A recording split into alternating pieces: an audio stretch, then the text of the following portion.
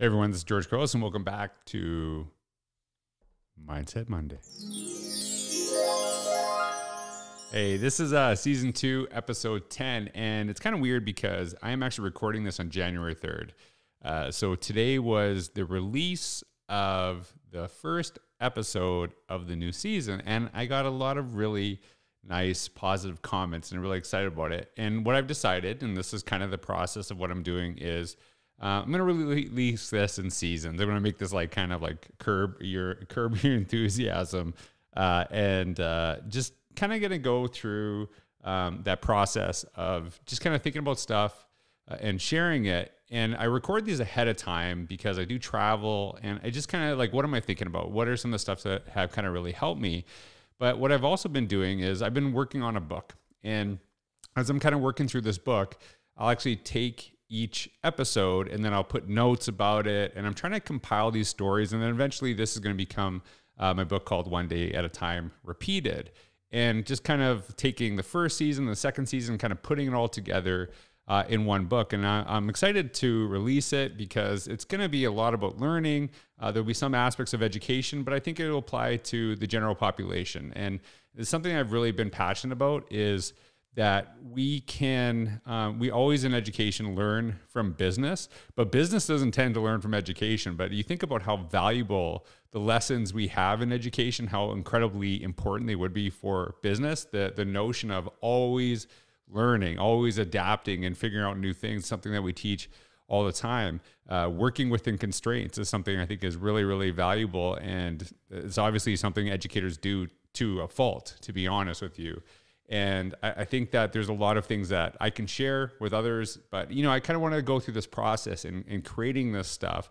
And so I've just been really excited about the reception to Mindset Monday. It was just kind of like done on a whim, but people just really appreciate it. And I got a comment today, and I don't have it in front of me, but it was really kind of, I appreciated it, basically thanking me for sharing these episodes, and someone who doesn't listen to education podcasts like myself, but they listen to mine because they see the ideas kind of transfer. And I like to try to think about how these lessons apply, in different regards. So thank you for being on this journey with me. Thank you for kind of going through this process. And I'm really excited, to get that book out to the world. But that's kind of, I didn't really intend on this becoming a book. I didn't really intend on this, but I thought, hey, I'm always kind of creating stuff and going through this process.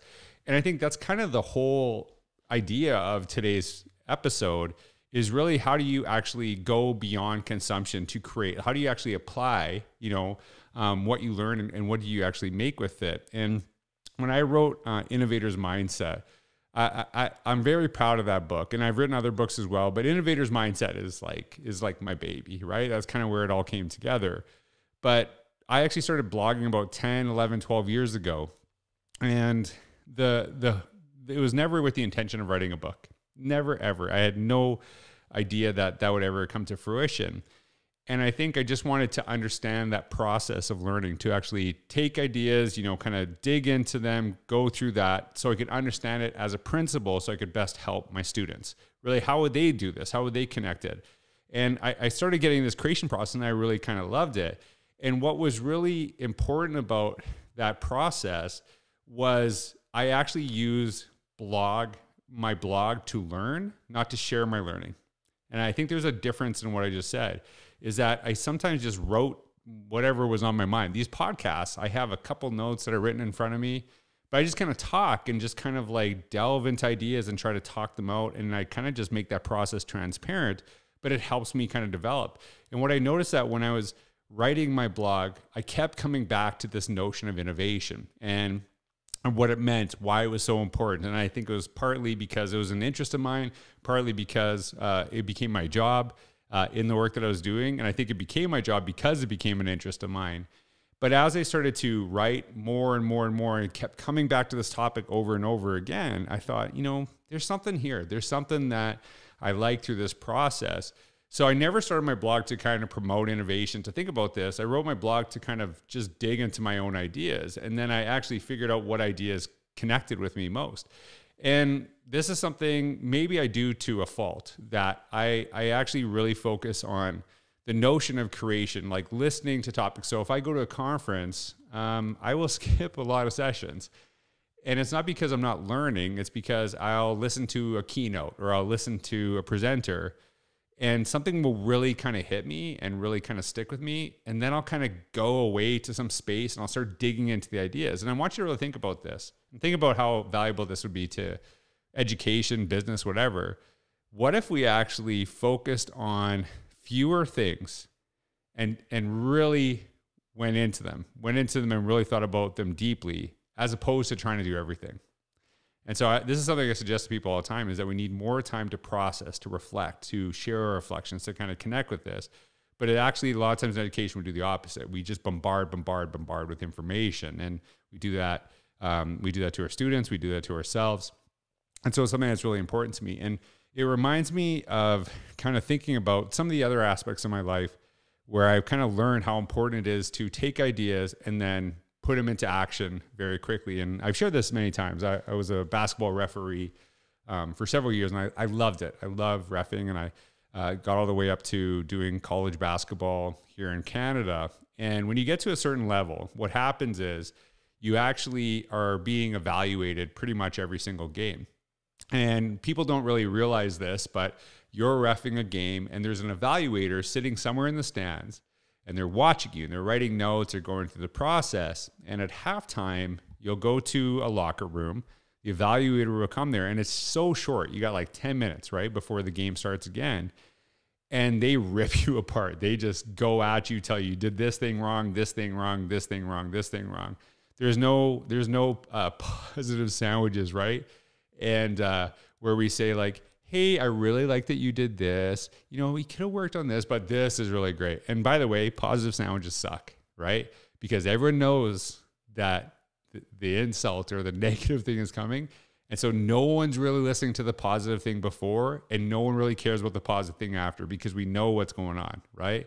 Where you're kind of trying to butt us up. For me, I want recognition, but I get that.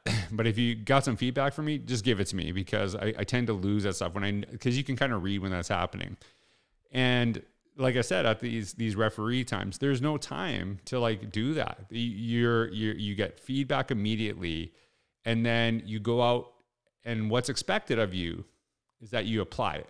That the feedback that you got during that process is actually do they see it not like weeks from now, not months from now, like the next half? Are you implementing it? And the referees that actually did the best, that moved the quickest and, tended to move up, were the ones that they saw that, applied the feedback and tried the thing that was suggested at halftime. It didn't mean that they actually always held on to it, but they at least gave it a legitimate go. And they thought about this. And so it's something that I think about, like, think about how many times you read a book looking for an answer to a problem that's very specific to you.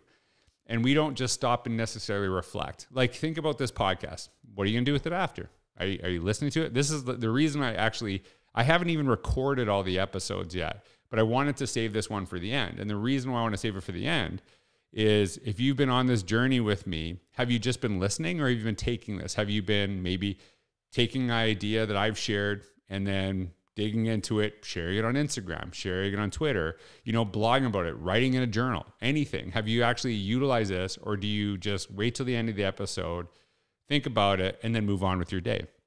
And how valuable would this be to our own development, let alone student development in our classrooms? And if you see a lot of blog posts, and as I said, I'm recording this at the beginning of the year.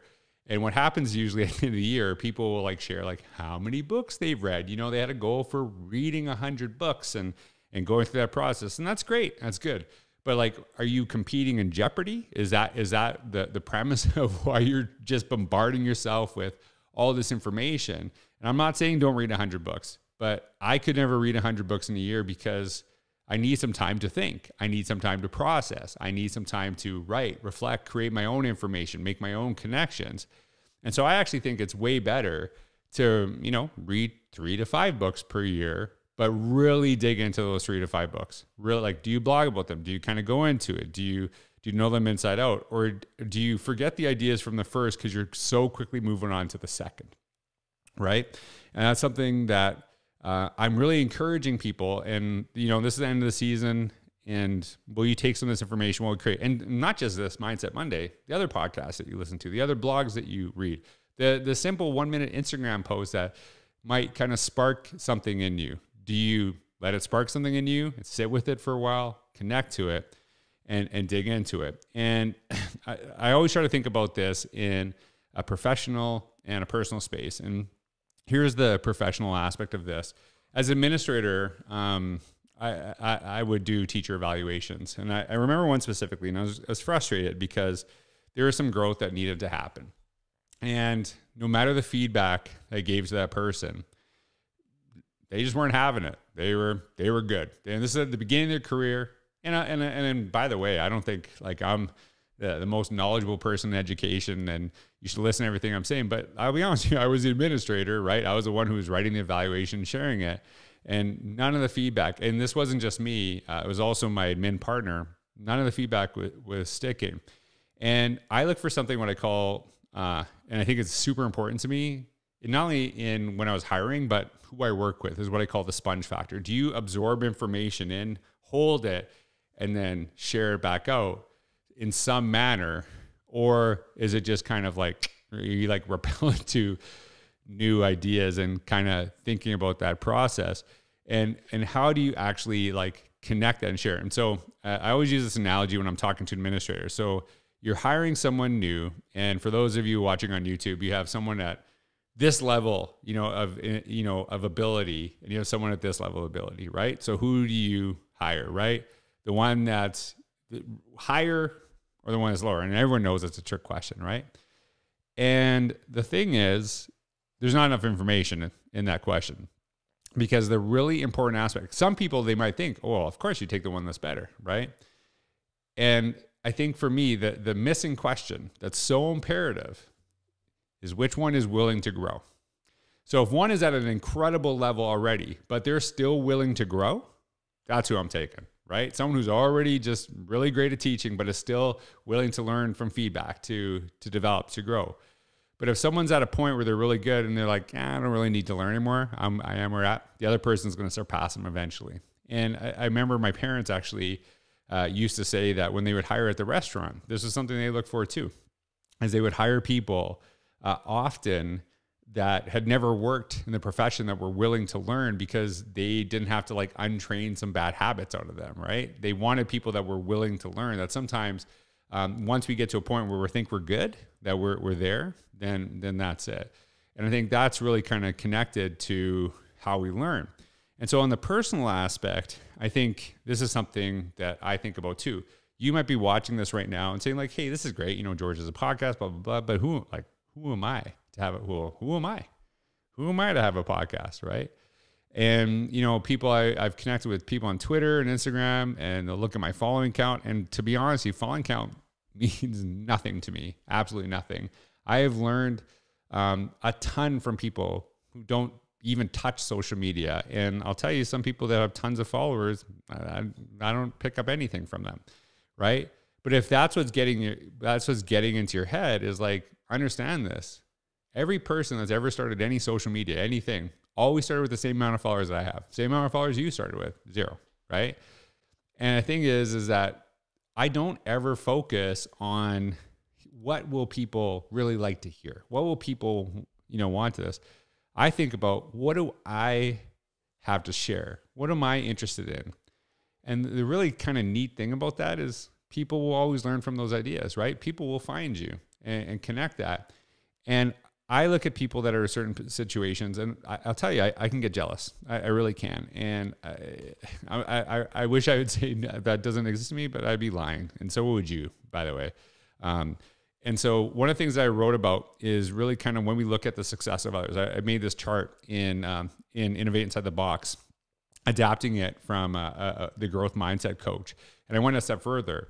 And I talked about what does the innovator's mindset look like when you're following the success of others.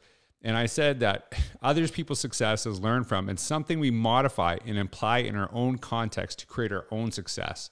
So I'll give you an example in my personal life. I look at a lot of fitness influencers because I'm really kind of focused on my health. And I used to get really frustrated because I'm like, well, they're on, they're probably on steroids or something like that, or, they're genetically gifted. And I actually saw something the other day on TikTok, I think, and it was kind of funny. It was a joke, obviously, but it's like, how can you tell if someone's on steroids?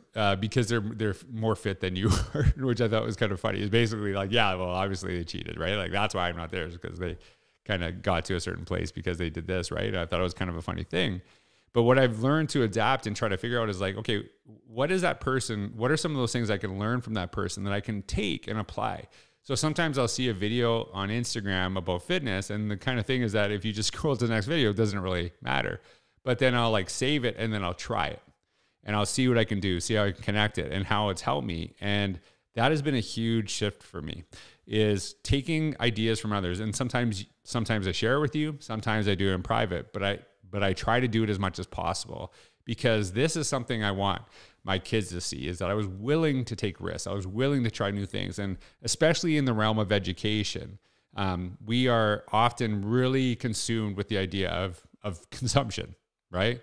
Which is kind of ironic thing to say. We're always trying to take in more information, take in more ideas, right? And it just kind of popped into my head. I remember I spoke at a conference and somebody said to me, hey, like, I saw you speak about a year ago and I saw that are you talking about the same thing? I said, yeah. And it was a totally new place. Probably 95% of the people had never even heard of me. And I said, yeah, well, most people, they've never seen me talk. So, obviously it's going to be new to them. They're like, well, but I saw it last year. So when do I get to see the new stuff? And then I said, what did you do with the old stuff? Like, did you do anything with it? And they kind of were thrown off by the question, but I really pushed them there, because you heard it. So what? What did you do with it? And how do you create it? And I think that's what separates a lot of people, is not that they read 100 books, is that they maybe read a couple and then they do stuff. They jump into action. They throw this. So here's my challenge for you, as the end of this season. And it's not like I'm going to stop creating or things like that, but I just wanted to, this one's becoming kind of my baby, Mindset Monday. I love it. I love doing it. And I want to take these ideas, put them together, try to create something from that process. And it will be coming out soon, that book. And I'm really looking forward to it. And I hope, you look into it when it comes out. But the hope of the book is not that you just take it, read it. The hope of the book is you create something with it. The hope of this podcast, you create something with it. So I'm going to challenge you. You've been listening to these podcasts. You've been here. Maybe this is your first time. Maybe go back. Maybe go back and see this, right? And listen wherever you're at. But what will you create because of this? What will you do? And don't get caught up in like, it's got to be a Twitter, it's got to be a, don't do that, okay? If it is, great. That's awesome. If it's like, hey, you know what? I'm going to start a podcast, right? Don't get bogged down with the notion, is anyone listening, okay? If I got worried about that, I would have never put this podcast together in the first place, right? It's like you and my mom. That's who's listening right now, okay? But I think it's better for you. For me, the reason I love doing this podcast, I love people listening. I love that, so many people have been cheering me on as I go through this process. But it's a way for me just to kind of sit and think. And I think if you're watching this, you can kind of see sometimes the light goes on when I think of a new story and kind of connect it. But it's why I want to process this. And after I'm done this, what I'll do is I'll kind of write some extra notes, things that I do. And I'm going to take that. I'm going to try to write a book, create this. What will you create because of this process, right? And so I hope that when season 3 starts of Mindset Monday, when season 3 starts, I would love this, that you have a bunch of comments of like things that you created because of this Mindset Monday, things that you started doing, right? Brian Carpenter, I'll give you a really good example. He's such a good example of this, by the way. Brian Carpenter, who I know is listening to Mindset Monday right now. Boom. He takes this and he'll like go and do a walk and talk, and he'll take those ideas. And it's kind of neat to see him, like how he does a podcast based on listening to other people's podcasts through a walk and talk. It's a great idea. So I hope you create something with this, and just don't overthink. Don't overthink it. I think sometimes that's our biggest flaw, is that we get so caught up in our own minds that we just stall. And so I hope you jump into it. If I tend to overthink a lot of things. after the fact, after I created it. And I think that's okay. So jump in. I can't wait to learn from you because I think, hey, it's awesome you're here learning from me. I'd love to learn from you too. So what will you create? Because to say, how will you take what I've shared and create something new with it? Create something really powerful. Because I think what's important to me is that we listen to each other. We hear each other's ideas, but we go create something with it too. So I hope you enjoyed that episode of Mindset Monday. I hope you enjoyed the season. I'd love to hear from you, something, what was even writing a comment of something you took away from today's episode, this year, but I'll try to be back season 3. I'm planning to do it at the beginning of the school year, because I know that's probably a time that it's a little bit tough. So we'll see how that goes. But thanks for being here with me this episode of Mindset Monday in the season of Mindset Monday. I hope you enjoyed it because I really love sharing these ideas with you. Thanks again. And one last time, thanks for being a part of Mindset Monday. Have a wonderful day. Thanks for all you do. Take care.